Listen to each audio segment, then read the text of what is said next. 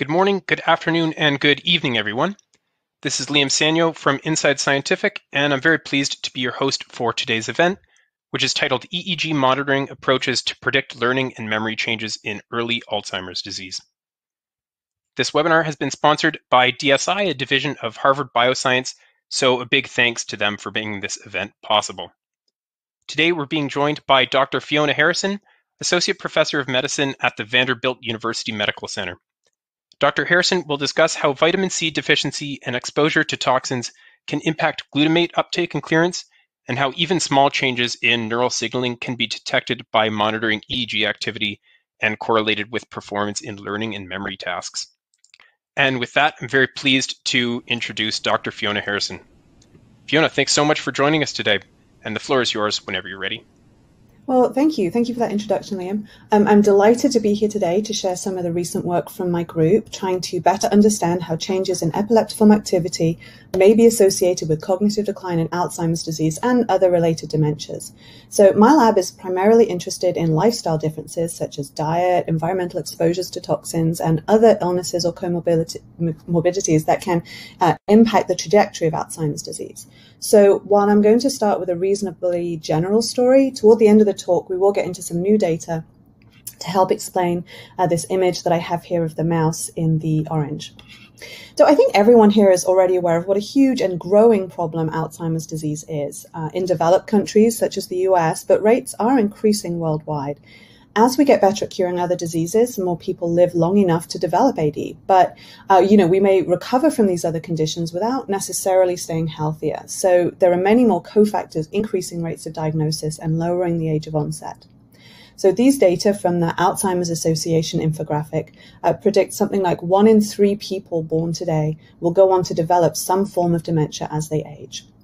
Now, we typically think of Alzheimer's as a disease of aging, but in many ways, it's the culmination of a lifetime's brain health and should perhaps therefore be studied and treated accordingly. So Alzheimer's disease is defined on the presence of beta-amyloid plaques in the extracellular space, hyperphosphorylated tau tangles within the neurons, and cell loss causing overall shrinkage of the brain parenchyma with increasing ventricle size. The recent controversy regarding the approval of the beta-amyloid plaque-removing drug aducanumab, or Aduhelm, has really reignited the conversation around the amyloid hypothesis and whether this should still be the focus of so much research. I'm sure everyone here is familiar with that case, but a very simplified summary is that the drug was effective in clearing amyloid plaques in many of the patients, but the risks of side effects, including ARIA, microbleeds, was high, required careful monitoring during the study, and that's just not feasible in most patient populations. And any cognitive benefits were mild at best and only in a limited number of participants. So this leaves the question, how important amyloid plaques really are in cognitive decline.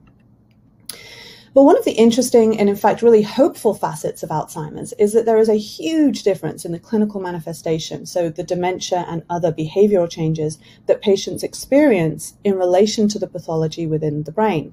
So we often see comparable brain atrophy in cognitively normal and impaired adults. And to illustrate this, in this data set from several years ago, we have 137 adults imaged for amyloid, and you can see, a large spread across the population, including some high amyloid in the older populations.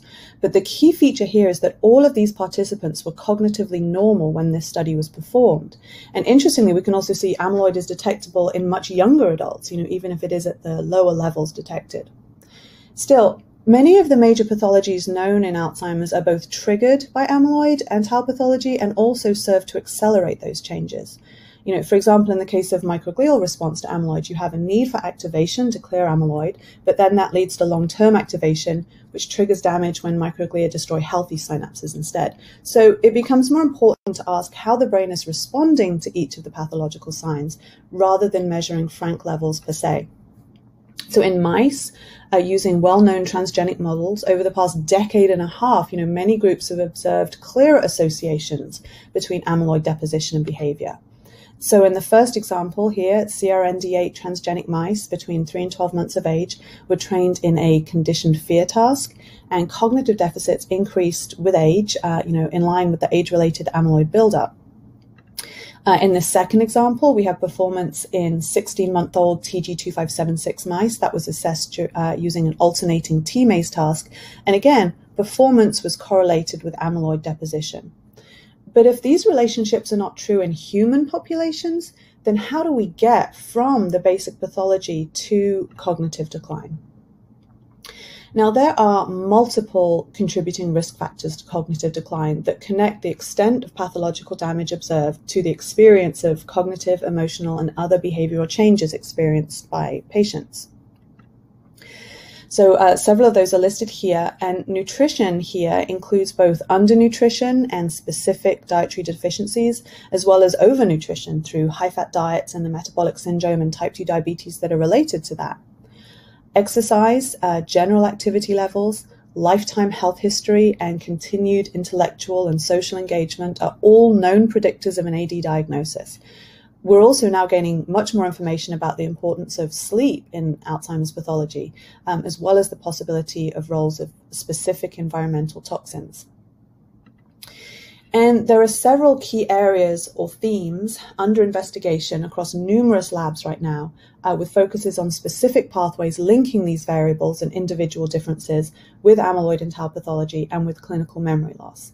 So each of these pathways that I have listed here has been studied extensively, and yet we're still searching for common links among them, as well as looking for the most predictive biomarkers that could be of use in human populations.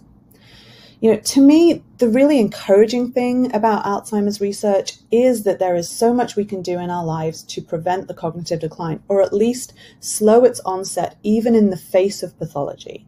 And my lab is currently focused on asking how environmental and dietary factors influence one particular facet of the related pathology.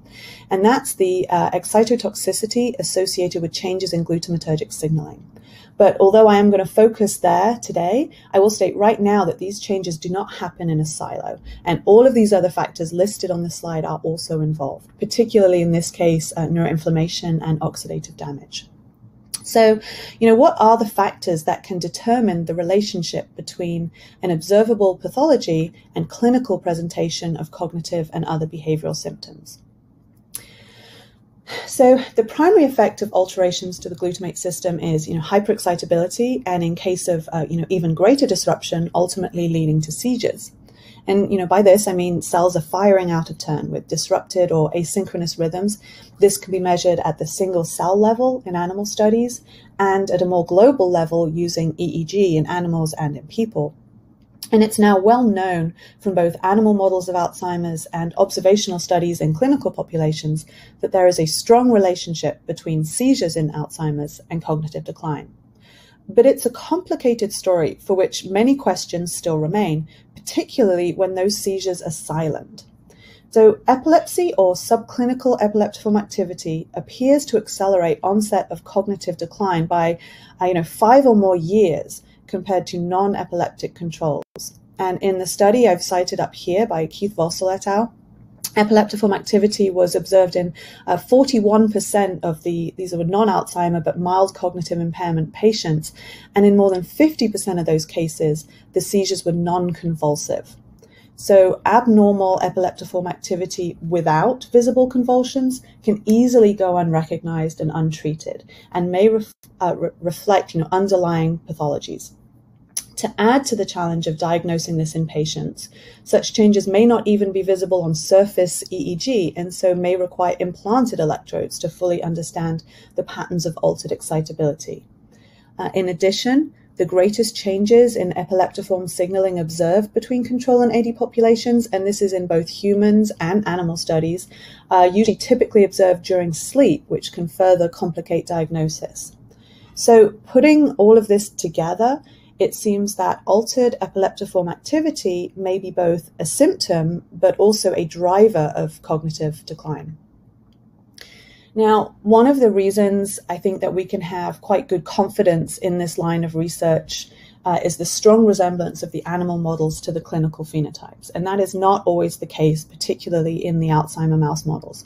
But it actually turns out that almost all transgenic mouse models of Alzheimer's have EEG or seizure abnormalities. And importantly, it seems that this may be a much more translatable phenotype between the animal models and human disease. And so there is, in the paper I have cited here, there's a list of, it's not an exclusive list, but there's a list of many of the models that do show changes in EEG and epileptiform activity.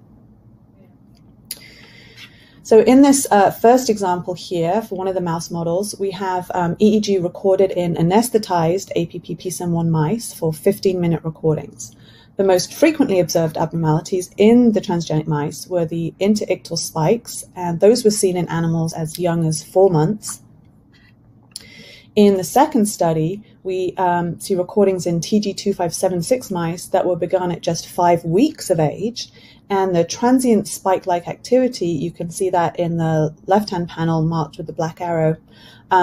Those were observed in all of the TG2576 mice studied, but none of the wild-type glutamates.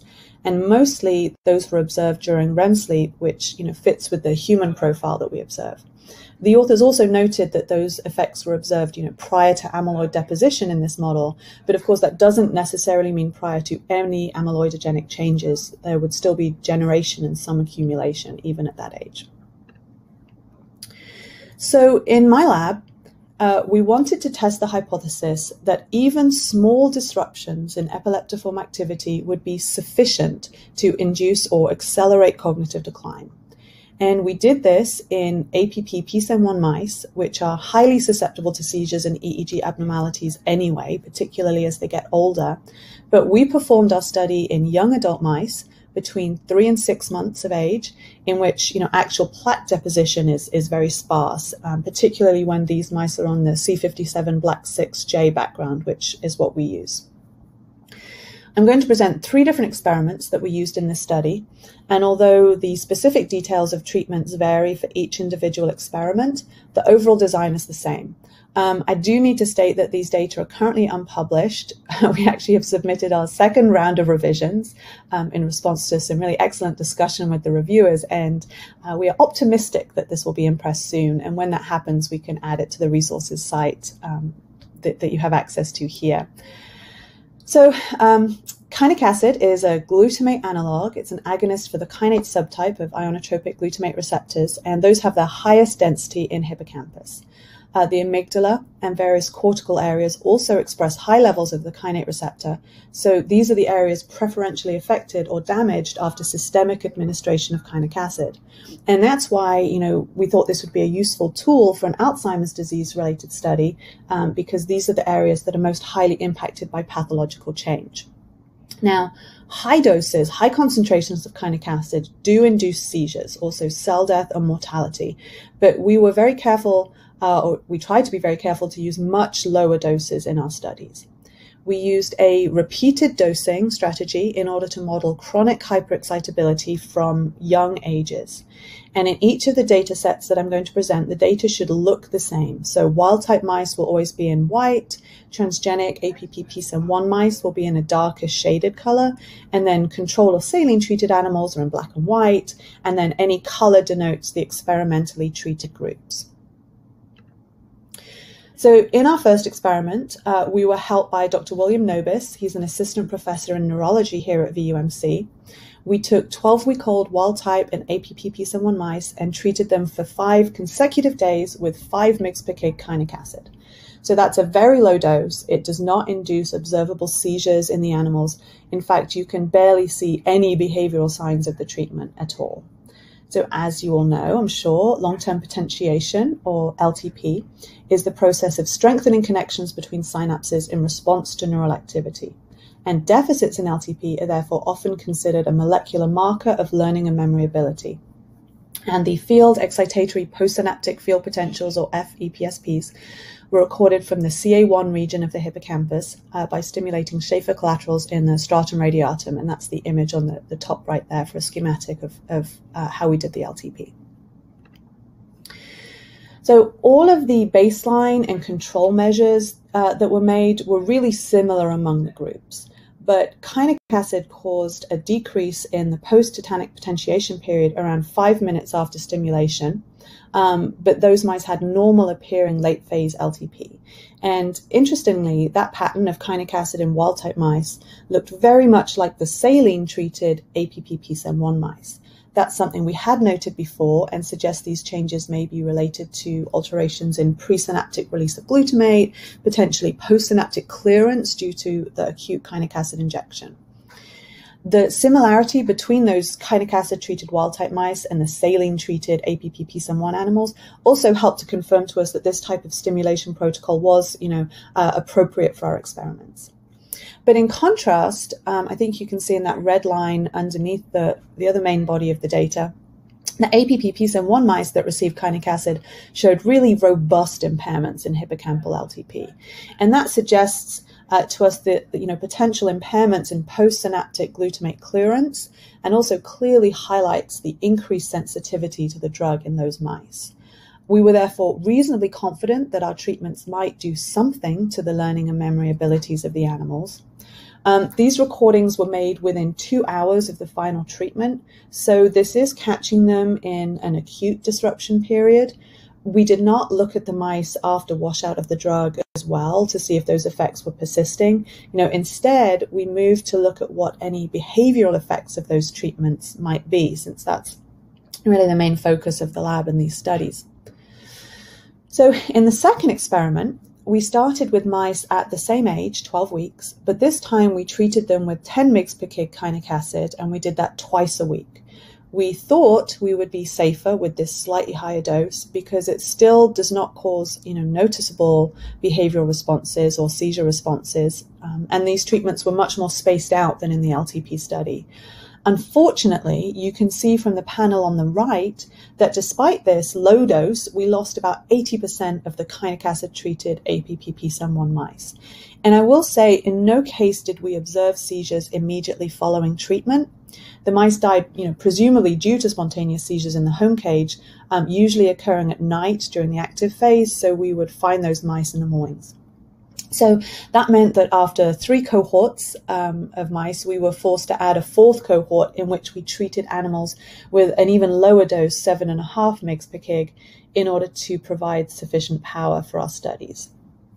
Now, we always perform a wide range of tasks, including controls for activity, anxiety, and motor ability. I'm only going to show the key behaviors today as I go through this data set. So first of all, we use the water maze. We train the mice to find the hidden platform in this water maze task. And as you would expect in young 5-month-old mice, even in the transgenic animals, they were all able to perform this task. So they all showed decreased escape latency over time.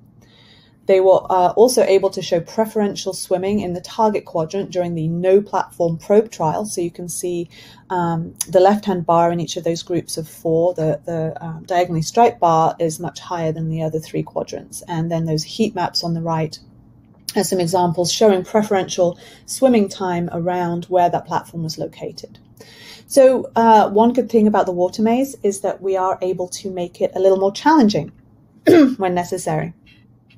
So we included reversal learning, and in this, the platform is moved to a new location in the pool, although nothing else about the room has changed. And this is actually a lot harder for the mice because they need to not only learn a new platform position, but also remember to forget the old platform position. And although all of our mice were able to acquire the task, which you can see there on the left, again with decreasing escape latencies, memory for the new location was poorer, but only in the kynic acid-treated APP-PSEM1 mice. So you can see that in the top right-hand panel. So again, the target quadrant is marked with the diagonal lines. This time it's the far right bar, and you can see each of the first 3 groups are able to show preferential swim times, which the kynic acid-treated transgenic mice did not. Now, this may seem like a trivial difference, and in many ways, all of the behaviors I'm going to present today are quite subtle. But given these mice were young, otherwise healthy, and in particular, these were the surviving mice in this study. So by definition, they are the least affected in the group. To see anything here, at this age, after these mild challenges, is actually quite exciting to us and indicates just how early in the disease process these kinds of cognitive changes may be occurring. And then to give you an idea of how subtle this post-kynic acid behavior is, I'm going to show you some data using these force plate actimeters from BASI. So the software output there in the yellow box in the middle looks very much like an EEG. In fact, though, this is picking up movement using very sensitive force meters at each corner of the chamber. So the three spikes you can see in the top middle panel are actually myoclonic jerks. So we can confirm those using paired video recordings. But this equipment is sensitive enough not just to detect movements like that, but to tell the difference between a mouse with low activity who might be grooming or sniffing in a corner versus a mouse that is actually frozen, as is often observed following treatment with kynic acid or other seizure-inducing drugs. So you can see from these data here, which show the total bouts of low mobility, that APP-PSEN1 mice are more likely to exhibit the real immobility than wild-type mice following treatment with kynic acid. It's really quite difficult to pick up with the naked eye, but this is what led us to now look at the EEG data to get a stronger picture of what was really happening in the brains of these mice. And you'll also notice that data set there on the bottom right is just 20 minutes following treatment, and only during about 10 minutes of that do we detect a significant difference. So again, at these low doses, we're looking at a very short acute effect of drug. So here is where we get to the EEG part of the data. And to complete these studies, we use the DSI system, which has a number of advantages for our study design. So for those of you who are not familiar, instead of a traditional head-mount tethered system, the DSI telemeter implants are surgically placed just above the hip, and the wiring is tunneled under the skin so that the EEG wires are placed in holes drilled in the skull, touching the surface of the brain, just like with any other EEG setup. The EMG wires are secured in the nuchal muscles at the back of the neck. Nothing is protruding. The mice heal really nicely, and they can be maintained for long periods of time with the telemeters in place. They're turned on and off just by waving a magnet near them, and that allows for really long-term recordings if needed. So the example in the image below shows paired video data with the EEG. This is in the mouse, a mouse in the middle of a seizure event. It's actually not from this study. Again, we were looking for mice without these seizure events. You can see, hopefully, behind the food cup, there is a mouse in the characteristic sort of rigid posture with a tail extension. He's hiding, so the yellow there marks the head, the back, and the feet, and then the red line is the tail extension. So perhaps you can see him hiding there, in the midst of a seizure. The other benefit of the system is that although the mice are a little bit lumpy by the time we finish with them, there are no other impairments to movement really, and that allows us to complete behavioral testing in the same set of animals. And that's what we did here in this study. So we did 4 weeks of EEG recordings, during which time the mice received those twice per week kynic acid treatments. This time we had learned our lesson and we went back down to 5 mg per kg, again looking at very small changes, small but chronic changes. And then following those recordings, the mice underwent a week or so of some behavioral testing so that we could get measures from within the same animals that we had EEG recordings. So first of all, in line with the human data I described earlier, we're not looking for actual convulsive seizures. We did observe seizures in one APP-PSEN1 female and one wild-type female treated with kynic acid during the study. Those mice were removed from all of the analyses. 2 male APP-PSEN1 treated with kynic acid died during the study, presumably from seizures. We only caught one of those on the EEG system, and so all data from both of those mice were removed as well. So again, we're trying to catch the animals with what could be termed clinically silent changes, and again, which are the least impacted in the group. So in this first observation, we counted the number of spikes or spike trains, polyspikes, which had no associated behavioral signal either by EMG or by the paired video. And you can see those in the middle panel on the left, highlighted by the green bar and by the arrow. We also saw some spikes that did have a small EMG signal associated. These are confirmed on video as a small head bob behavior, and that's, representing a small myoclonic jerk. But as you can see at this age, there's very little difference between the wild type and the APP-PSEM1 mice at baseline or under saline treatment. Following chinic acid treatment, much like with the LTP and behavioral studies, there's a far greater response in the APP-PSEM1 mice, and those were significant increases. It's just not marked on the panels there. So these specific signals are all automatically detected using the NeuroScore program, but we do go through by hand to confirm all of the markers placed by the program. We also remove any instances of signal dropouts. And of course, we just want to get a stronger picture of what is happening in each mice. So we do a lot of hand coding of these data as well. Afterwards. We also use the NeuroScore automated analyses to help with parsing out the data according to the frequency of EEG signal. Now, data from human studies show changes in delta, theta, and alpha frequency signals, and the magnitude of those changes may well be linked to the fact that the biggest changes observed in many studies are during sleep, both in REM and non-REM sleep, and those are mostly registered as delta or theta. We also use the NeuroScore data and guide parameters provided by DSI to confirm patterns of sleep and wake, and found very little difference between the genotypes, at this age. So these recordings were all made during a 4-hour period during the light cycle, when mice should mostly be sleeping, which you can see that they are, although about 30% of this time is classed as awake. We were able to perform these studies in a dedicated housing room. So other than daily checks by the veterinary staff, which typically occur in the mornings, or when investigators, from our lab were in the room, there is really very little to disturb the mice. We even have the computers outside of the room so that they aren't bothered by that noise either. And although we did observe genotype differences in the different power bands, those are marked by the asterisks, and you can see we have the data broken out into REM sleep, non-REM, and wakeful periods. We didn't pull out any, any clear additional effects of the chinic acid treatment. We're also not able to pull out specific changes in the delta frequencies, which was where, we had predicted the most changes would be.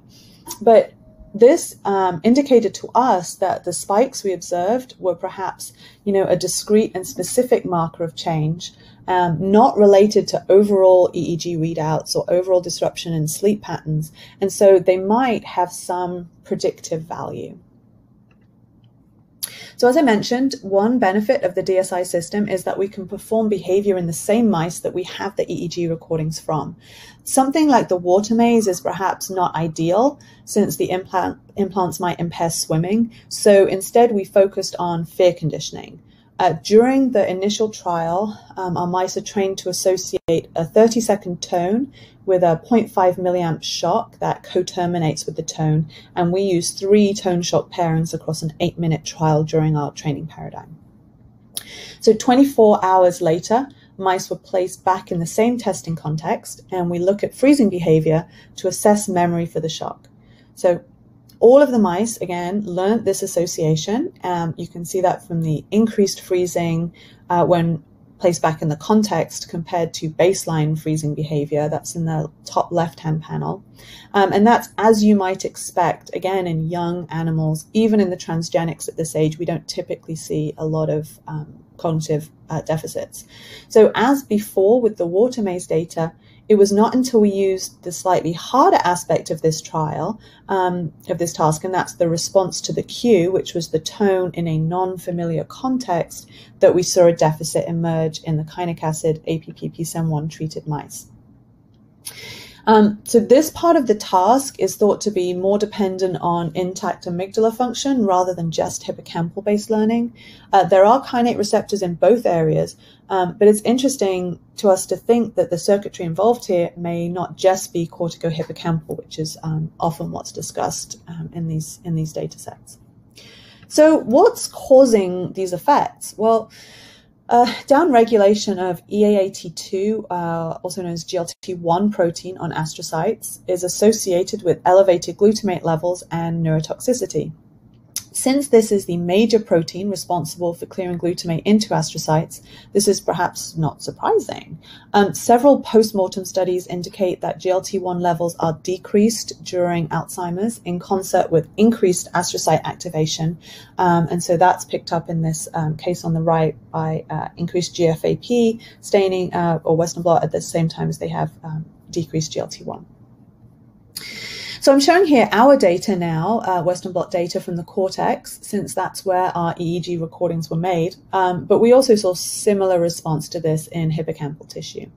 So at this age, by Western blot, we did not have any changes in GFAP levels, suggesting that the mice are relatively spared from gross neuroinflammation at this point. And that's, likely sensitive and responsive to amyloid levels as those build up over time at later ages. We did, however, see decreased GLT1 expression in both wild-type and APP-PSEN1 mice in response to kainic acid, with a cumulative effect in the kainic acid-treated transgenic animals. So there's reason to believe that our treatments were having some direct and lasting impact on glutamate homeostasis, and that may be important in the behavioral outputs that we saw. So I hope that those experiments together convinced you that even very mild perturbations in glutamate signaling can impact cognition, and that this can be observed through changes in EEG, even in very young animals and at very early stages of disease. And given this, it becomes particularly important to identify alternate triggers of glutamatergic dysfunction and hyperexcitability. So here are just a few examples.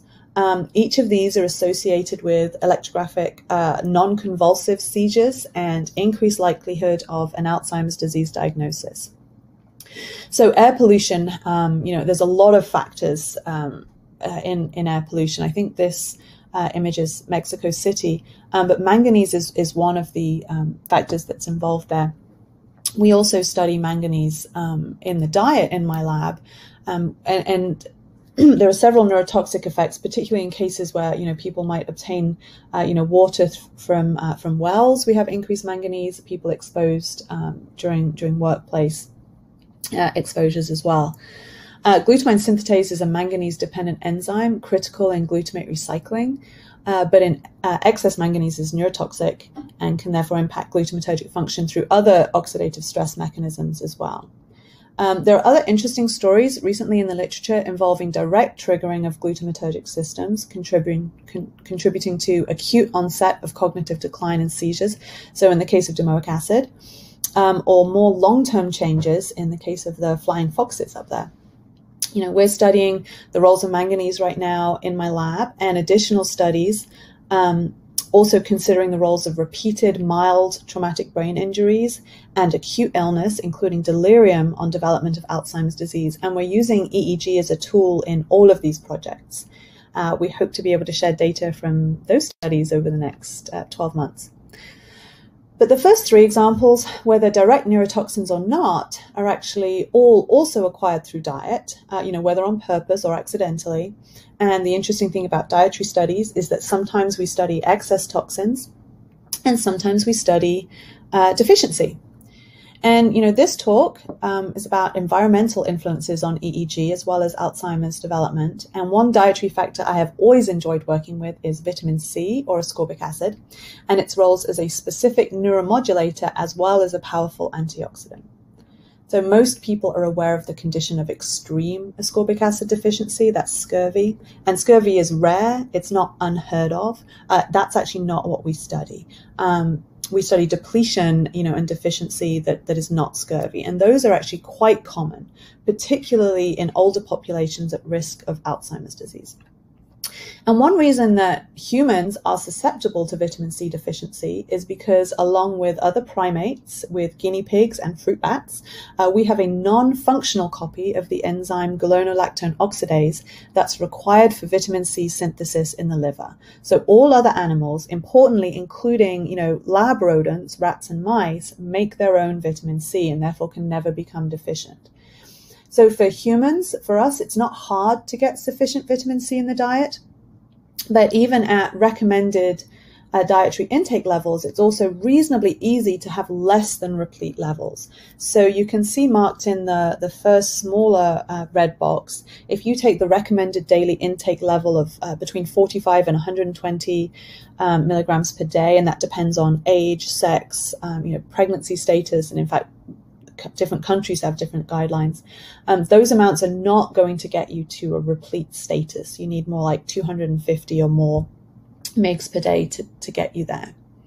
And the reason that vitamin C is particularly relevant to the current story relates directly to glutamate transport. So as glutamate is released into the synapse, it binds NMDA or AMPA receptors and calcium influxes into the cell. Then it needs to be efficiently cleared from the synapse before it can become excitotoxic. And around 90% of the glutamate in the synaptic cleft is cleared through GLT1 on the astrocyte. As glutamate is taken up, the astrocyte swells, and that leads to opening of these volume-regulated anion channels. And that allows ascorbic acid to be released into the synapse at exactly the time that glutamate is present and additional antioxidant protection might be required. It's then also available for uptake by neurons on the SVCT2, which is the sodium-dependent vitamin C transporter. And so if the neurons are under stress, they can increase their antioxidant protection that way. Following donation of electrons to neutralize any reactive oxygen species in the synapse, ascorbic acid in the extracellular fluid becomes oxidized to dehydroascorbic acid, that's DHA. That's then taken up on glucose transporters in the astrocyte because, while neurons have the SVCT2, astrocytes do not, so they take up the oxidized version of ascorbate. Within the astrocyte, the DHA is then reduced back to ascorbate or vitamin C, which is then available for release again.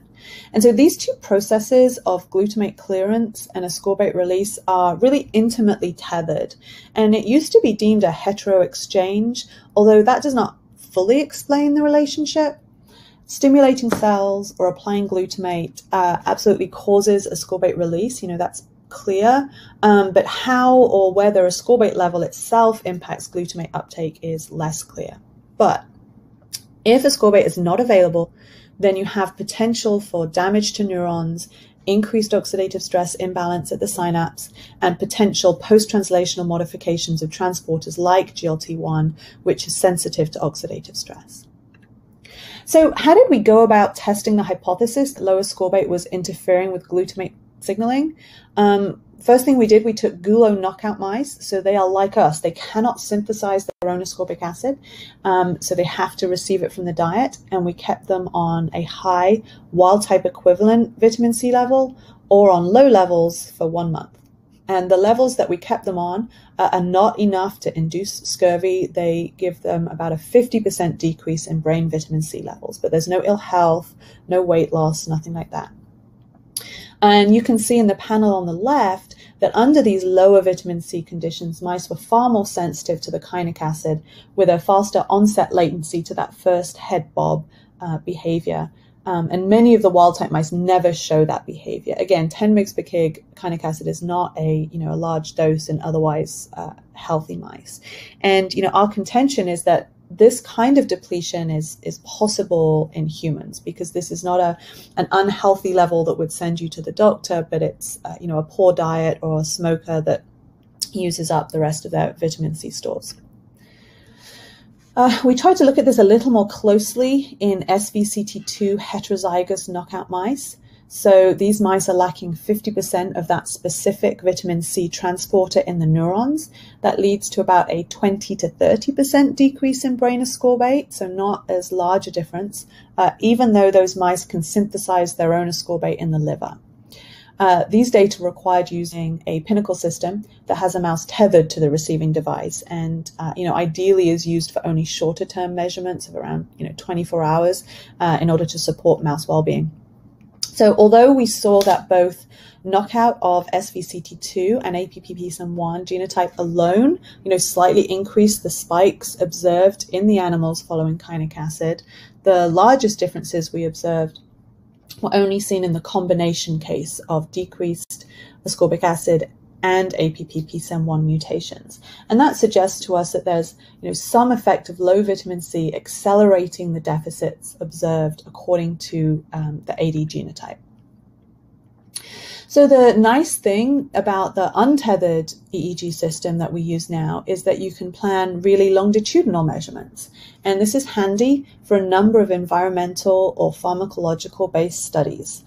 In this study here, and I have to caution that this is still ongoing, has not undergone any peer review at this point. We're still actually adding a few more animals in. We horribly lost one cohort of animals during the beginning of the COVID shutdown. We had to close out that study quickly, so we are a little behind in finishing up this data set. But this is testing the effect of chronic vitamin C depletion with no additional challenge, so in this case no kynic acid, in both young and aged APPPSM1 mice. And based on all of our other studies with the kynic acid, we hypothesized that the lower the brain vitamin C levels became, the more of the aberrant spike activity we would see. And we used a within subjects design in which ascorbate levels were slowly decreased in all of the mice, which we hoped would be more powerful given the likelihood of greater variability in these older mice. We've got 4.5-month-old mice and 18 to 19-month-old mice in this study. And all of these mice are gulo knockouts, so are dependent on dietary vitamin C, and then half of them also have the APPPSM1 mutations. So in the first week, we actually did see what we were expecting. We have approaching significance here, even with just 3 or 4 mice in each group.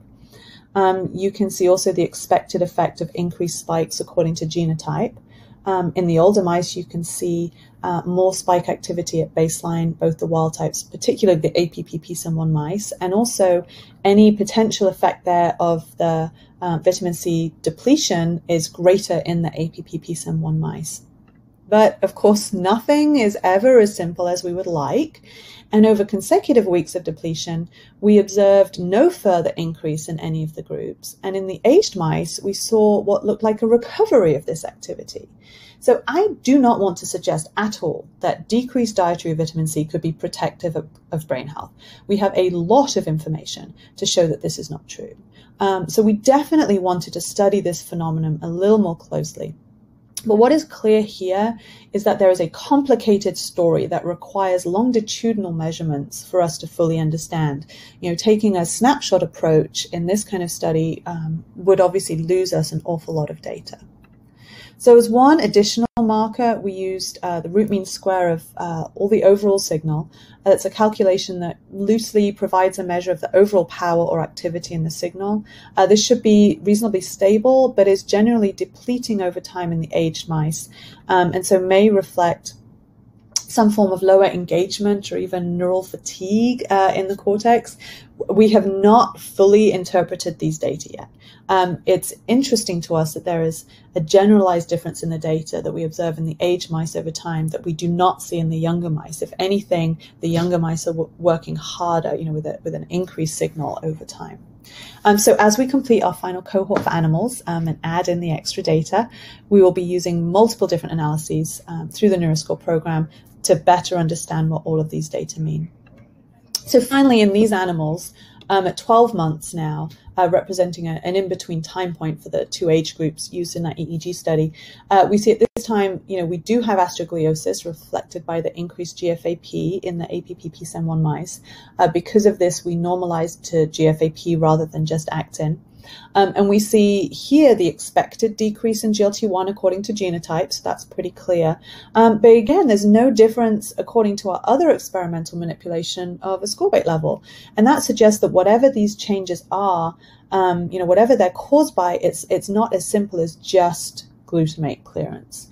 So in future, we'll be combining these studies looking at glutamate release under different triggered conditions using in vivo sensors such as iGlu sniffer. We have some GLT1 conditional knockout mice that we will use to probe specific, the role of specific brain areas. And there are, of course, multiple other contributing mechanisms as described earlier, and many of these are specifically implicated with roles of ascorbic acid, including dopaminergic function, cholinergic changes, oxidative stress mechanisms, mitochondrial damage, and many more. So to conclude, increasing amounts of data from animal and human studies show that subclinical and non-convulsive seizure activity are an early part of Alzheimer's pathophysiology, and they may be sufficient to trigger cognitive decline in some groups. Specific EEG markers could therefore be a useful early predictor of later cognitive decline, and in fact help identify specific subgroups that may be amenable to preventative pharmacological interventions. Diet and environmental exposures may contribute to cumulative damage throughout life, and if we can better understand these roles and how to manipulate them to our benefit, this could also provide new insights on possible interventions. With that, I would like to acknowledge the funding bodies that have supported this work, both at the NIH and the VA, but even more importantly, I want to acknowledge my outstanding colleagues and lab members. So Dr. Bill Nobis performed the LTP studies for us and continues to support and train folks in my lab to perform the electrophysiological studies. He is also a neurologist who reads real human EEGs, not just mouse data, so has been a great help in interpreting these data as well. The EEG analyses themselves were all performed by graduate students, Rebecca Buchanan at the bottom and David Consoli, and by postdoctoral fellow Dr. Jordan Wilcox. And so with that, thank you all for your attention, and I am happy to take some questions. Fantastic. Well, thank you so much, Dr. Harrison, for the really fantastic presentation and for sharing your work with us. This is a really interesting avenue for research. All right, so let's jump in. First question, so given this possible direct link between the increasing abnormal epileptiform activity and memory impairments, are there any behaviors that are likely to be particularly sensitive to seizure phenotypes or to kyanic acid if tested experimentally? Yeah, so there are studies in patients that were cited earlier in the talk that used a number of complex measures, a lot of different test batteries, and they found sensitivity to epilepsy in some of those outputs, but not others. Of course, many of those tasks like clock drawing or, serial subtractions are not necessarily relevant to everyday life in patients. But this does tend to suggest that different pathways or circuits are impacted. So in mice, since we think that the epilepsy is driving the same pathways that are impacted early in disease, I think that many of the classic tests of learning and memory that are dependent on intact corticohippocampal circuits, are implicated. So really anything that your mouse model has deficits in any way might be accelerated by the additional epilepsy phenotype. So for us, testing in young mice, the most important thing is probably not the specific task used, but that all of the correct control tasks are included. So we're controlling for activity and anxiety and motor deficits, for example. That helps us interpret the final, the most important output that we're interested in. And because we were testing in young mice that really had pretty intact performance on most of these tasks, it's easy to get a ceiling effect and to not see your deficits. So it's essential to have tasks that you can adapt the protocols for in order to make harder. So for us, that was reversal learning in the water maze using cued and context-dependent tasks and conditioned fear. Other tasks people use, you might want to, decrease the amount of training or increase test delays, for example. Anything that's going to prevent that ceiling effect and allow you to detect differences between your groups. Fantastic, great answer. Here's a great question here. So you were saying that the EEG data reported in the APP-PSEN1 mice were made during the day, which is the light phase for the mice. Do you think you would have expected different results if you'd done your testing during their more active dark phase? Yeah, I do think we would see some different results, not not different enough to lead to alternate conclusions, but the magnitude of effects may vary. So what was interesting, when we had spontaneous deaths, it was not, in our studies, it was not immediately following the treatment. These mice died overnight when they're in their active phases. So we were looking during our day, or the mice's sleep cycle, because we did, that's sort of relevant to the clinical testing. And because we're not looking for seizures, we're looking for these more subtle measurements. So we did take 24-hour or 48-hour recordings. So we have the ability to go through and look at those data. And it's worth looking at all of it. But I think we'd be answering slightly different experimental questions if we did that. So, we chose in this data that I presented here, that hopefully will be out soon. We wanted to look at this window immediately after the chinic acid administration, so we could see the increase in sensitivity to treatments over time. But there's definitely a role for looking at 24-hour measurements and including that light-dark cycle in there as well. Fantastic. Question here about the decrease in survival. Was there any indication of kindling that could have caused that the decrease in survival? Well, I think that's what it is. Yeah. So there is definitely some deaths over time in any of these colonies. That's been known for a long time. Anyone that keeps colonies of any of these APP mutant animals knows that we do have, spontaneous seizures. But the fact that we had so many more in these mice after chinic acid treatment, we also see the same thing when we decrease vitamin C level on top of the APP PSM1 mice. We're more likely to use mice. And I think that is a cumulative effect of small seizure events, which is kindling, eventually leading to mortality. So yes, I do believe that that's what's happening here. Fantastic. All right, next question here. What do you think is the most pathophysiologically accurate transgenic mouse model of Alzheimer's disease? I assume that it's kind of depends on what you're looking at, but what do you think about that? Yeah, it 100% depends on what you're looking at. Yeah, that is a fantastic question. And if I could answer that question, I would be, far more advanced in life than I am now. So we are using this model knowing that it is an imperfect model, because it's a model and it's modeling the pathophysiology that we're interested in, which right now is this, slight altered EEG signal. And we're also interested, for example, in neuroinflammatory changes. And so we need plaques to exist so we can look at how microglia react during plaques. But that's not the same. Excuse me, that's not the same as saying we have a mouse with Alzheimer's disease. We're modeling one facet of disease. So, some people take the approach of putting in more mutations. So now we have tau pathology and amyloid pathology. Some people like to increase the mutation so you can see it in younger mice. Well, you could also argue that, Alzheimer's is a disease of aging. So if we're looking at these changes in mice that are not also undergoing normal age-related changes, is that relevant? Now we have a lot of new models with, TREM2 variants or, different gene changes that come from from the spontaneous Alzheimer's disease rather than the familial inherited Alzheimer's disease. I think you can choose any model you want that suits your purpose. You just have to be really acutely aware of the weaknesses of the model. And there are weaknesses in all of these models.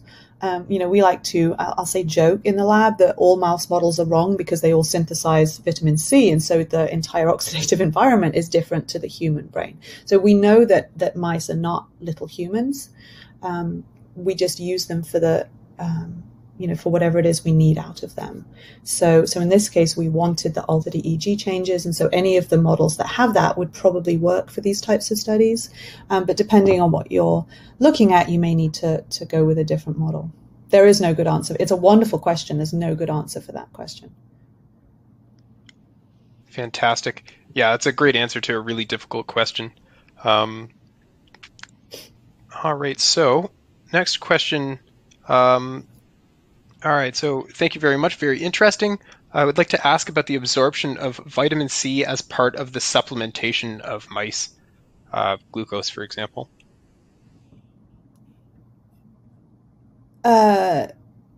say that again. How the mice absorb it?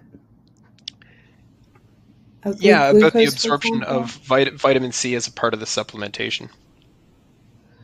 I'm not quite sure I understand the question, but so in our gulo knockout mice, we know that the brain levels and the organ levels, correlate strongly with what we give them. So they do absorb them. There is a different transporter in the intestine, the SVCT1, that's responsible for uptake of vitamin C, and so we know that they do absorb it readily. You can max that out. You can replete those transporters, and so there's a limit to how much you can get into the mouse, but if you give it to them in the diet, they do absorb it. Most rodent models, guinea pigs are the exception, but most rodent models would not have vitamin C in their normal diet because you would not they do not need it. So I'm not sure about why glucose is glucose, for example. I'm not quite sure what that means. As far as I know, there's no interaction between glucose and vitamin C absorption because there is that specific transporter. So I'm not sure if that answers the question, but I hope so. Fantastic. And I think in the interest of time, we'll just have one last question today. Do you think these data and studies like it mean that people should start taking anti-epileptics as a preventative treatment for Alzheimer's disease? So, of course, it would be great to argue that there's a simple, answer like that. But, it's a really nuanced argument because, first of all, there are patients that undergo, sudden changes in cognition, and it's because of seizures. And when those are detected and you treat the seizures, they recover almost completely. So, yes, there are cases where that is the case. But in terms of preventative, it may be that there are people that benefit, but we do not understand enough to know who those people would be. We need to understand who would benefit from these. And then what are the correct types of anti-epileptics that would be beneficial? Because, of course, we also have side effects. We don't want to be, constantly treating people with every drug we have. So, yes, I think in future there may be subgroups that benefit from some types of anti-epileptic medication. Right now, we certainly can't just start throwing that at people and hoping for the best. All right, fantastic. Well, thanks so much, Fiona, for the really great insights today. It's been a real pleasure having you with us. Thank you so much, Liam. Thank you for inviting me. Definitely. And a big thanks to the audience also for joining us for the event. And last but certainly not least, we'd like to thank DSI for sponsoring it. And so in closing, thanks again for taking part in this Inside Scientific webinar, and we look forward to having you with us again soon. Have a great day, everyone.